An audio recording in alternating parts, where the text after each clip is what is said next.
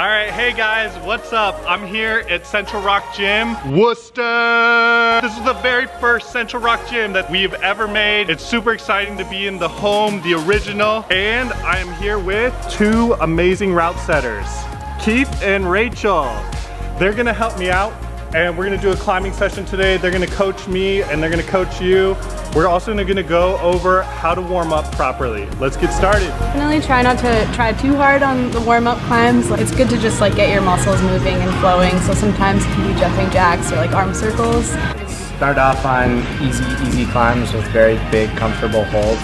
Really focusing on quiet footwork. Precisely and quietly as opposed to just like mashing them onto the wall.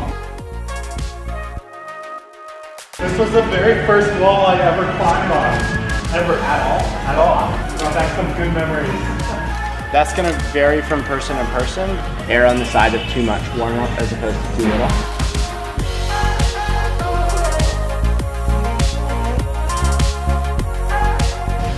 You watch your left foot hit the hold every time, but your right foot about 70% of the time.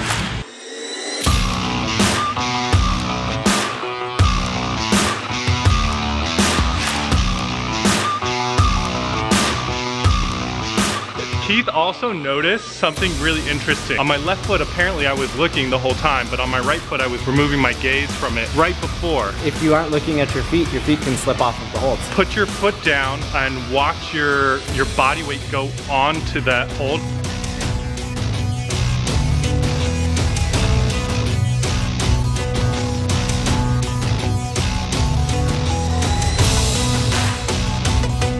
So I think maybe you got a little tired once it got a little overhung and you stopped trusting your feet. You can be more deliberate when you're placing your feet and just try to like stay calm when you're feeling a little pumped.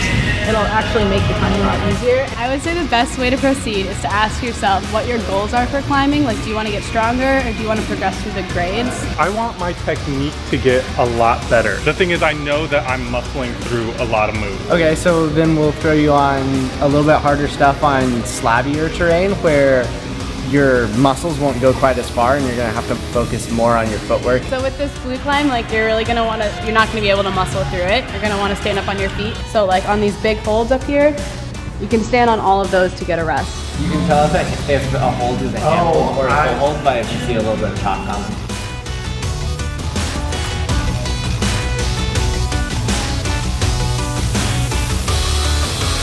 Really trust your feet.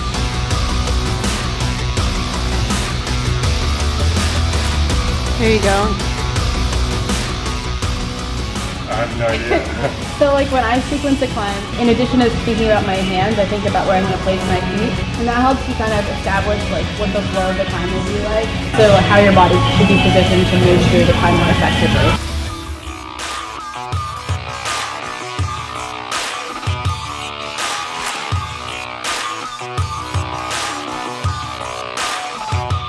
I just get nervous on the very small footholds.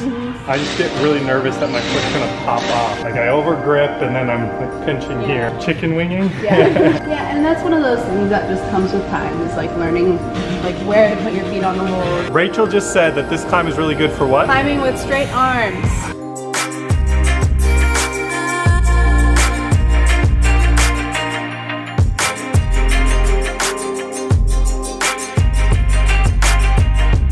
Good job today. You maintained straight arms throughout the entire climb. You could tell you were tired, but you still focused on keeping straight arms and focused on technique over just like getting it done. I don't know. Maybe the biggest thing just to like think about in your next few climbing sessions is how to transfer your weight from one foot to the next. And really that just has to do with stepping up on your tiptoes.